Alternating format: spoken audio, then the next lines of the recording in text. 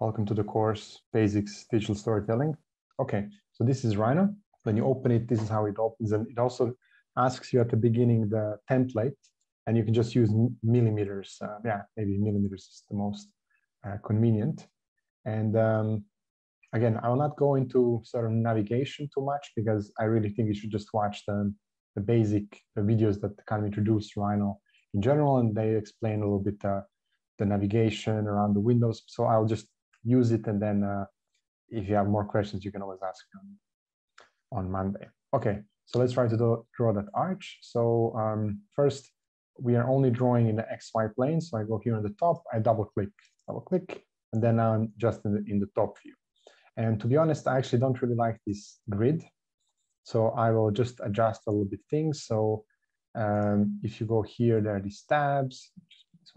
Go here, there are these tabs, and you go to standard, and there's small cog options. By the way, there's also a console, and sometimes you can just, or it's faster if you just write in a command here. Or so, for example, I could just write in options, and so you can always just type commands, and then if you press enter or spacebar, you go in, or yeah, you can click again on the cog here. Okay, so here there's quite a lot of options, but I'm just gonna go here to grid. I'm gonna remove these grid lines because they always actually annoy me. If you want to change the background color, you can go to appearance, colors, and then here you can change it. I usually have it to white, but for the purpose of this tutorial, I put it to light gray because it's just easier, I think, to see things. Okay, with right click, you can right click drag, you just move around. Mouse wheel is zoom in and out, and this is just left. Just selection. Okay, so let's dive straight into it. Let's draw a floor plan. So the top view of our stone arch, which is a rectangle. Okay, so there is a left here rectangle. If I click here, small arrow, I can draw a rectangle in different ways, but I can just kind of click it here and click anywhere, and then I can just either click or I can type in the width, or see in the command line it says, okay, either corner or length. So I can just write in, for example, 100, press enter, and write 100 again. Now I'm getting, this is now 100 by 100. Or so here on the bottom, if you put in this gumball, you can just kind of then move it around. Otherwise, you don't see it. So you can quickly move things around. Okay, yeah, and then this should be 100 by 100. Or so I can, for example, check that. I can say distance. And so again, I'm using these commands because they're just easier for me, but they're always somewhere on the left here as well. But I always tell you what I type for. So distance, spacebar, and then, okay, this is 100 and this is 100. Okay, that sounds good. Okay, so that's the first part. Now, let's say my arch is actually kind of a cube, or so I just want to copy this down. So I can just use a command called copy. But again, copy should be somewhere here on the left. But I suggest you learn these few commands because it's just easier. Okay, so copy, you don't even have to finish it, but then you press space bar and you copy from point here to point here. Okay, great. Now I have two of these, and let's actually use the. Okay, so I will draw the opening here. I can do this different ways. I want to create this kind of arch. So maybe I want to draw a circle. So there's a circle here, or I can just write circle, space bar. And I don't really know where this half circle needs to be, but I can kind of go step by step. Or so first, maybe I draw it here. You can turn on these snap points. There's like a midpoint here, or the end point, or there's sometimes even center. Put the center here. I can snap onto the center of this center of the rectangle. So I can kind of just click it, and now I'm in the center. Also, these you can turn on and off here. And there's object snap here. You can turn it on completely. Okay, so here I can just maybe go all the way to the end. So this is now my circle. Now this is a bit too much. So I can just select it, center here. And maybe I want to scale it so it's 50%, or so I can say scale. Space bar, and I'm grabbing again the center. So that's the center of That's going to be my center of scaling. And then I can put in a scaling factor, which is in percentage. So it's like 0.5, which is half. Or so this is now half. This should be the half of the whole thing. Actually, I just realized, let me just change maybe the color. Let's go with just gray. So I think it's going to be a bit easier to see things. It's ugly, but it's easier to see. Okay, now we have this guy. And I can just draw a line. So again, line, or there's a line here somewhere. It's easier to just type. So I have to find the points. So there's a midpoint here that snaps, and center, I can turn it off, but I want to go perpendicular down. So it goes perpendicular and go again from this midpoint here, perpendicular down. And this now looks a little bit like an arch.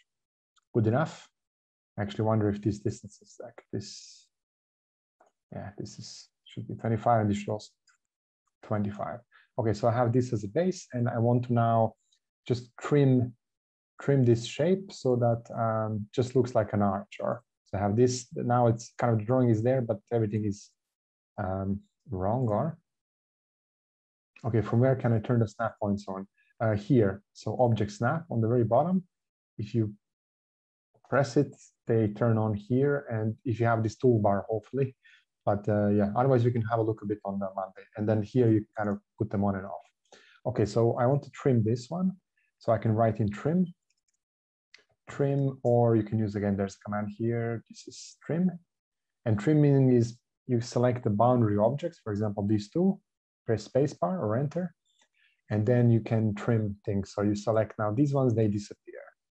Okay, so I have, if I select this way, I just select these elements here, and these are actually separate curves, or which is a bit annoying. So it says here 4 curves, but I can join them, or I want them to be just one thing because it's maybe easier to manage. So I can just select them, and I could just say join. Join. Now this is just one big curve, and this is already good for me.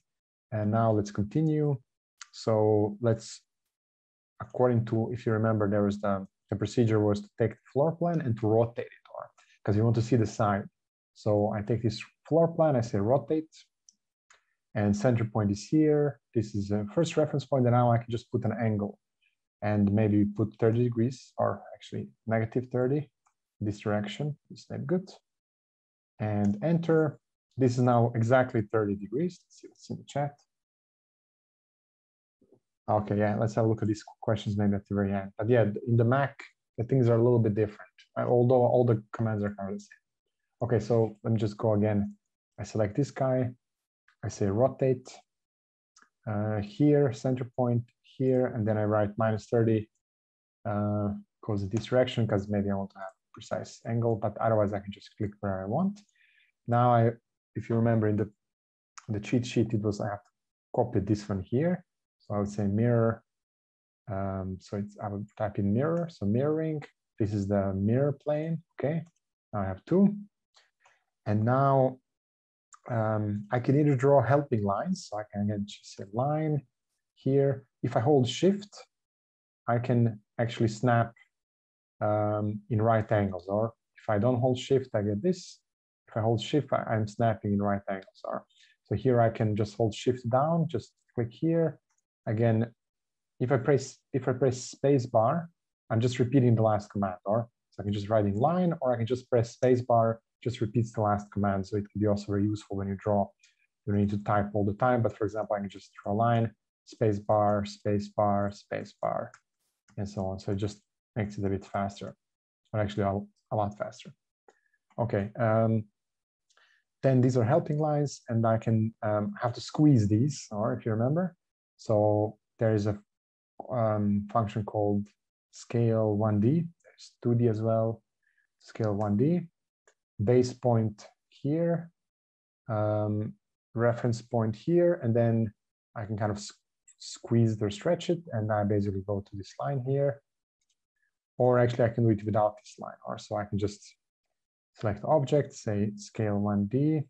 I have to be careful. There's also normal scale without. There's just scale which does something different. Scale 1D kind of squeezes first point, reference point, and then I can just go to this point here. Or so it's basically, I'm kind of grabbing this point here, And here I squeezed it. I can, of course, with normal delete, I can delete lines always. And now I can do shear. Or so I select this object. If I don't select object before, I just say shear, then it will ask me to select the object. So, okay, which object do you want to shear? This one here.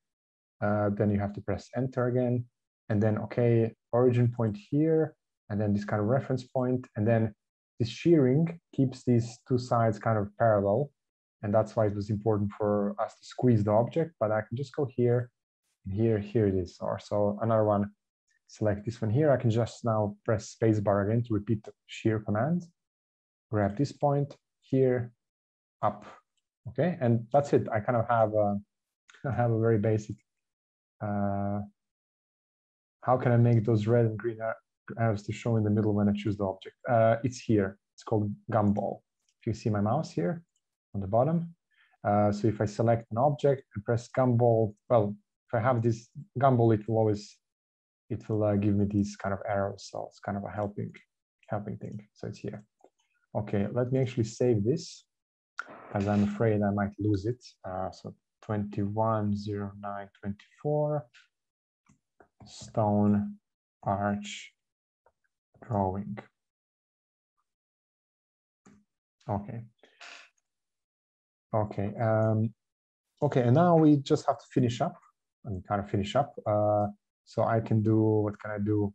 I just realized that I didn't really keep the original drawing, so I can't really do one from the example, but we can just export this. Also, it's obvious that I'm missing a line here, and this line goes in this direction. It's actually parallel to this line here. It's actually exactly this line here. So I have to basically draw this line on this side, and I can do this by just saying, for example, line. I can just draw this line here, up. Now it's kind of overlaid. I don't see it, but if I click, I can now choose either the whole arch or that line that I just drew. And now I can just move it. I can write in move and press spacebar, go from here to here, or I can kind of copy it or whatever. So, and I do the same thing here. So I can just align from here to here, and click on it, grab it, and I can just say move, or usually just M also works because it's the M also works. So I can just press M here, move it here. Okay, now I have these two lines, and then I don't really need to copy the long one. I can just write a line, go here, press shift, and I can just kind of approximately go up and go here, also shift from this line up. And then just to show you this quickly, so I'm going to change the line width on line up. Yeah, okay, I'll answer many of these questions then maybe at the end, or even better on Monday. Okay, so now I have these extra lines here. I can delete them by saying trim, select the cutting object, spacebar, cut it off. Again, trim, just repeat the command, cutting object, and then up, this one is gone. And now this is already basically what I need. And just think a little bit. Let's do quickly another drawing. Let's do quickly another drawing where I might actually show you how to do this gabled roof. So maybe I do again a rectangle, 100 by 100. Okay, then you know, I can, well, actually I'll just delete it. Let me actually do something. So again, maybe actually 100 by 200. Okay, and maybe I can just rotate it. So I can say rotate, click here, here, and then with the shift, I just go right click. Actually, I'll go again, rotate from here, here, it was like -30, so -30 degrees. Okay, so you have the same angles here. And let's try to do this kind of gabled roof as well. So you can kind of move it. You can write M, maybe go to the center here, grab it in the center here, and then just kind of, well, I guess that's not the best place to, anyways, it's just here somewhere. So I can draw another line, click here. Now I can write 100, for example. And now I have a line that is fixed to 100 length, or so if I press shift, it will just kind of snap down, click, now it's here. Maybe that's actually a bit too high. Maybe I will do another line and do like write in 50 spacebar. I have a 50 line, snap it down, and I just want to copy. So there's an option called copy. Go from here, here, here, and now you can do whatever you want to kind of finish this. You can go here, polyline, just write polyline, or polyline. So it's just a sequence of lines here, here, here. Okay, some other chat. Yeah, do we use -30 angle to make a multi-loop projection? No, you can use actually any angle you want. Yeah, any, and this is not fixed, so you can actually use whatever you want.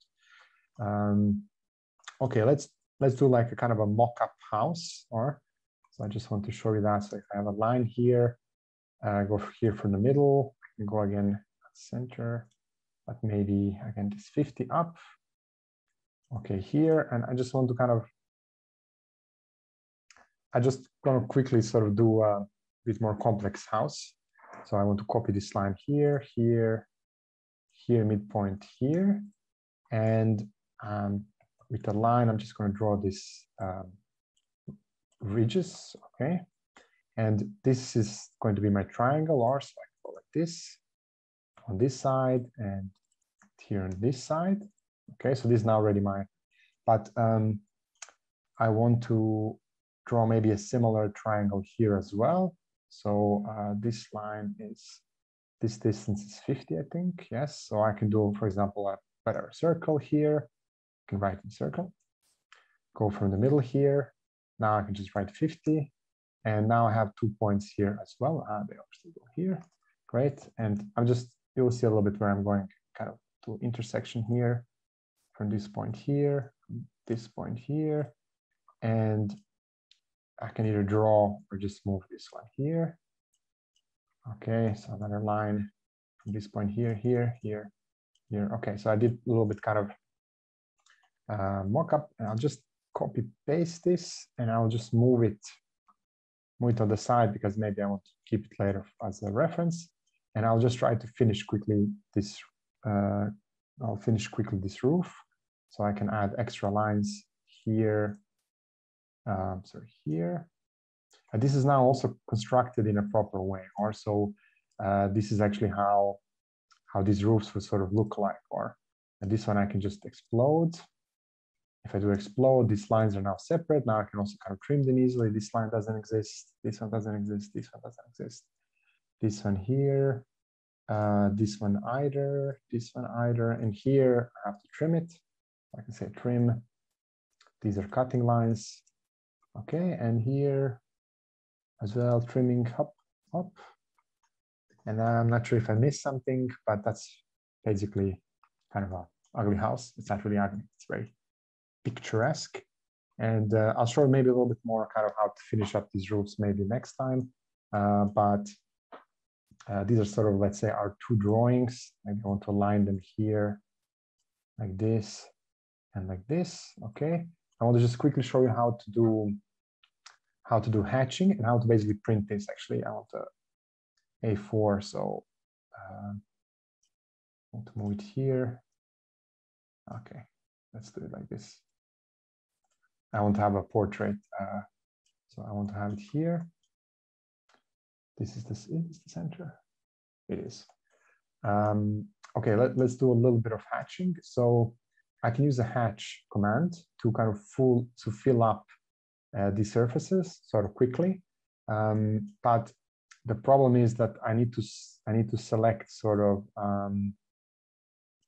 I need to select basically the geometry that I want to hatch. Or so here I can do it, but here in between I cannot. Or so I need to kind of create these extra lines. So I can do something called curve Boolean.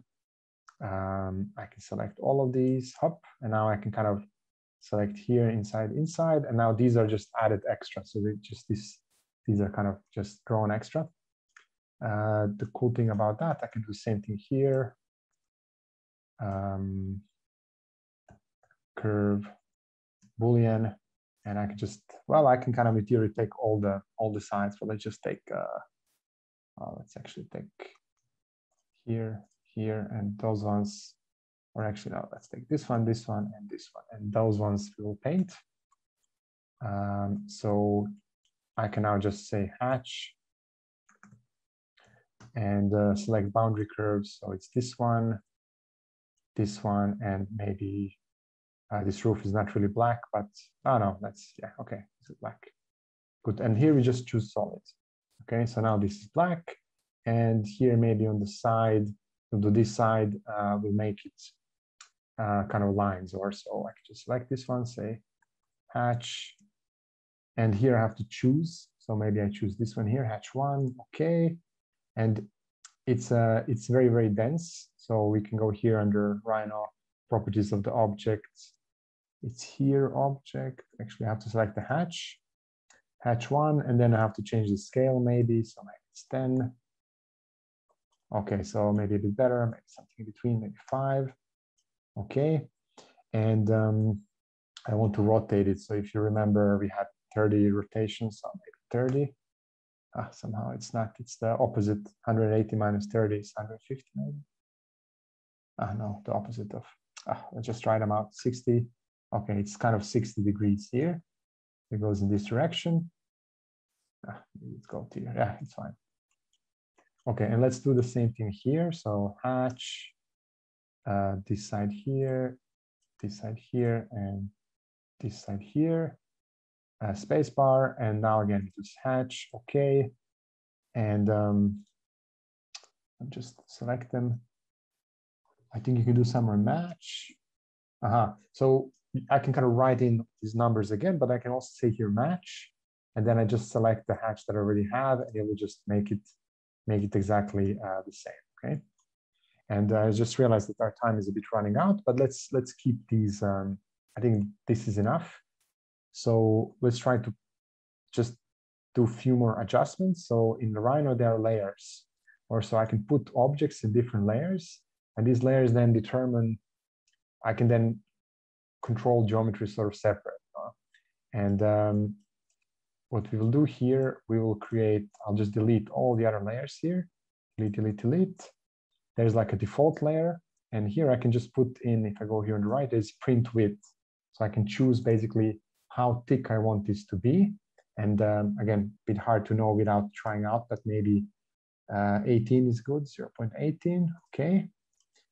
And then the layer 1, which would be my hatch, maybe here I can just put it a gray color, but this doesn't really, oh no, actually this is gonna be, you can put actually here whatever color you want. For example, I put,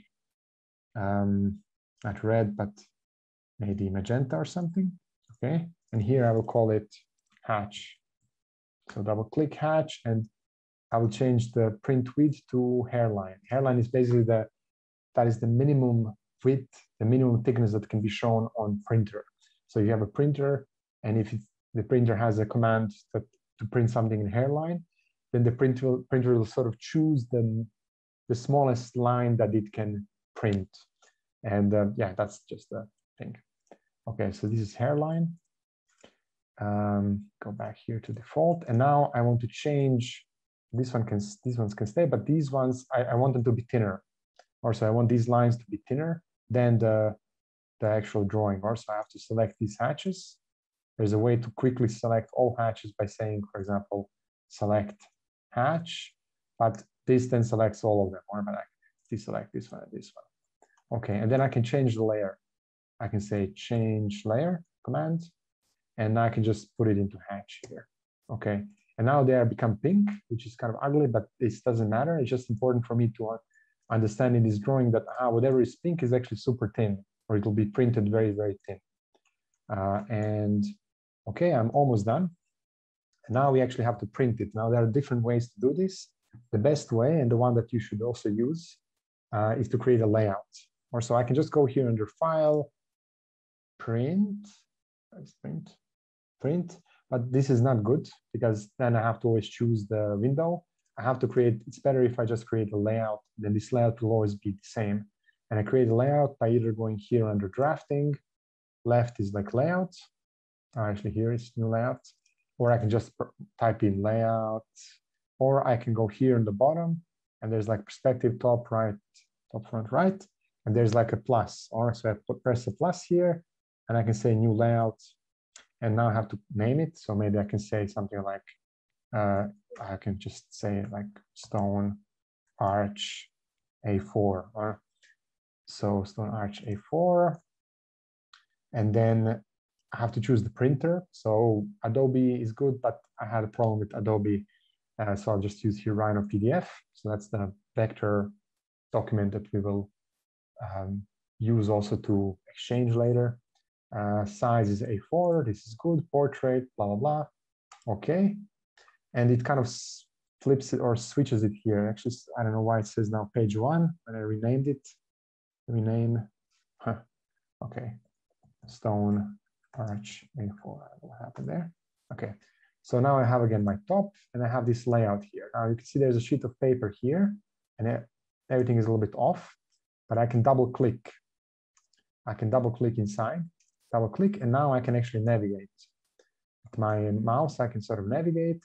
I can select these objects here, and I can write in ZS. ZS is zoom selected. It's also here somewhere, set view, this one here, I think, zoom selected.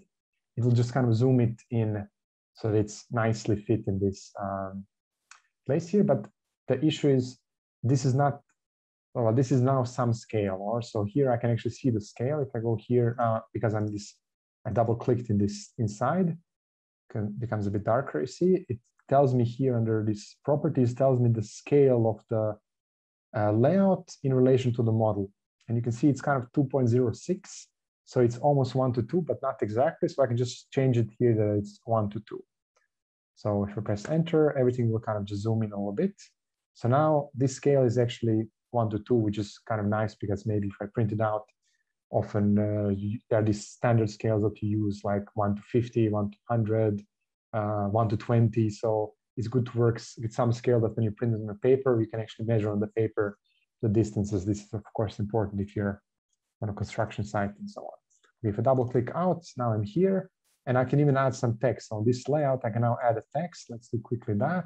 Just write in text, spacebar, and what do I write? I can write, stone arch in military projection. And I have to check a little bit these. So this Arial, ugly font, but so it is height. Okay, and I can just place it, for example, here. This is maybe a bit too big, so if I click here, I can just change the height to maybe 2 or 2.5, whatever. So with this, I can create, I can create like basically labels on my drawing. Just realized I have 1 minute, but I'll try to quickly finish. And I can go still back to my top drawing here, and I can continue drawing.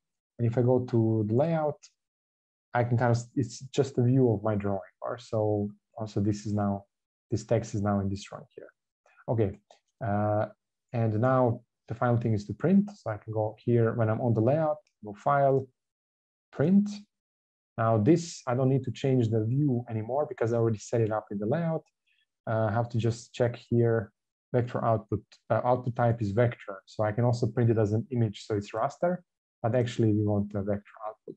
And here I can choose, well, it can either be this print color, so I have this ugly magenta, or I can say, no, it's actually black and white. So everything is black and white, it's just the thicknesses change. View and output scale, this is already set. So layout, this should be fine. And I can just basically say print, and then I can save it, projection drawing, stone arch drawing, save, and it will just save it as a PDF file. I have to go back. Tutorials here, and this is the newest one, and it's on my different screen. Hopefully you can see it now. That's it. So that's the drawing. Again, I could make it even nicer, but this is now a vector drawing, and this is, if you're an architect or a designer, and if you're sending plans to somebody, this is how you do it. If you do this, this is like, okay, this person knows something. So this is like just a standard thing that you would do. Of course, this is a very simple drawing, but you're not sending an image, because now here I can just zoom into the drawing as much as I want. And as I was talking before, the detail stays the same, or it's the image goes bigger, but actually the detail stays the same, or I can never see the pixels here because this is a vector drawing. So that's actually very, very useful. Okay, so I can never see the pixels here because there are no pixels. It's just the PDF or this Acrobat, Adobe Acrobat, this PDF reader is just displaying. It's literally redrawing the lines of my drawing here. So and yeah, they are kind of quite thin. These ones are thinner, and you can see that when you get, sorry, once again, if you zoom in, these hatch lines are actually thinner than the rest. So when you print it out, this will be this kind of very maybe thin line, and then you can just test, see kind of what looks best. And then this guy's here. Okay, so I apologize for going a bit over the time, but I would like to show you just for the very final thing, I would like to show you how to load in. I'll just save this. You'll get this file. I want to show you how to load Helsinki base plan. Okay, that's kind of important. So somebody asked me about this copy pasting. I want to show you. So I go here to new, millimeters. It's fine. Large objects, maybe millimeters. Okay. I go to top, and again, I can just sort of remove this grid, which always annoys me here. Okay. Now I have to there are a few steps I have to do. So first I have to find the map. The map is on my courses, but here I have it under, it's my, of course, local computer, materials, city plans, Helsinki base plan. Now I can just import this directly, or so I can just drag and drop it into Rhino. Or you can go, yeah, you can then choose, you want to open it, insert, import, any of these work, but I can, for example, just say open file. There's some options, okay.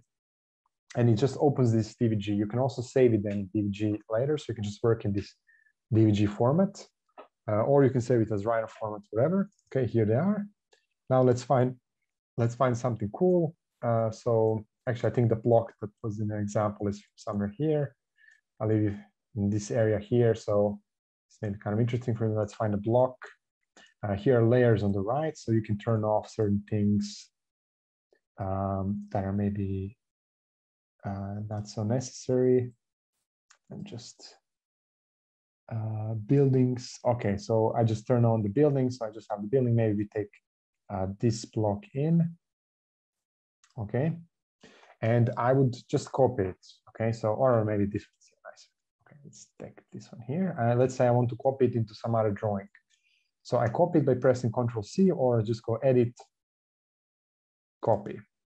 And now it says here copy to clipboard, so it's kind of in the memory, but I don't want to draw in this file. I want to have another file, so I go file, new, open just the new one, save changes to Helsinki base plan, no. A new one is kind of, well, whatever, large objects, millimeters, okay.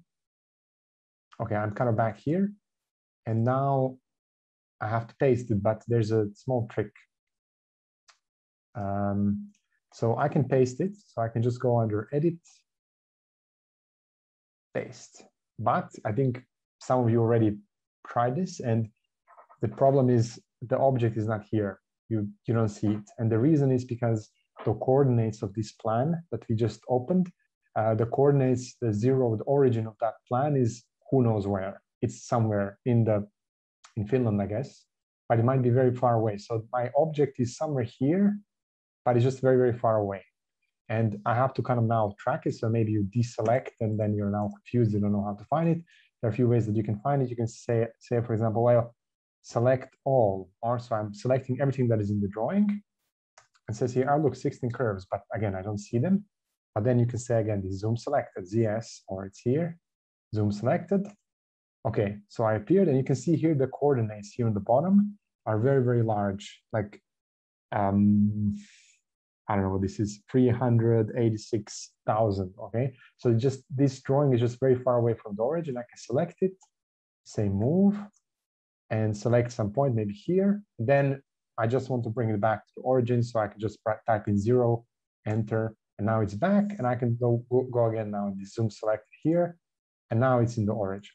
Okay, so now I kind of took my, you can see now the numbers here are much smaller. Okay, so now I can start with this drawing. Now these are individual lines. They're actually polylines, I guess, closed, and I can just work with them just as if they would be like a normal normal drawing. Or so basically I can use this as my base now. And maybe next time I will show you how to start with one of these city blocks, but I can already show you a little bit. Or so, you know, if you take this one here, I really apologize for getting a bit over time, but you know, I take this guy here, I can kind of rotate it. I use 30, but I mean, you would just use whatever works for your drawing, you know? So maybe like this. Now I have to put in I have this, I want to draw maybe this buildings layer, so they're all the same lines. So I would say line, I would add some height here, and then I can just kind of copy. This guy goes up, great. I can do again, well, this line here, copy from here, here, here, here, here. And now I want to trim, trim, wait a minute, here, here, up, okay. And in a very quick way, I kind of took the building, whatever this building was from here, and I kind of turned it already into some volume. And I can do this sort of with all of them separately or together. They have maybe different heights. So these lines are just, you know, have different length. And then I can look into the map, maybe Google map or this Helsinki map, and just see how the roof looks like, how the facades look like. Next time I'll show you how to do more on the facades. There's some tricks. But yeah, this is basically how you start off.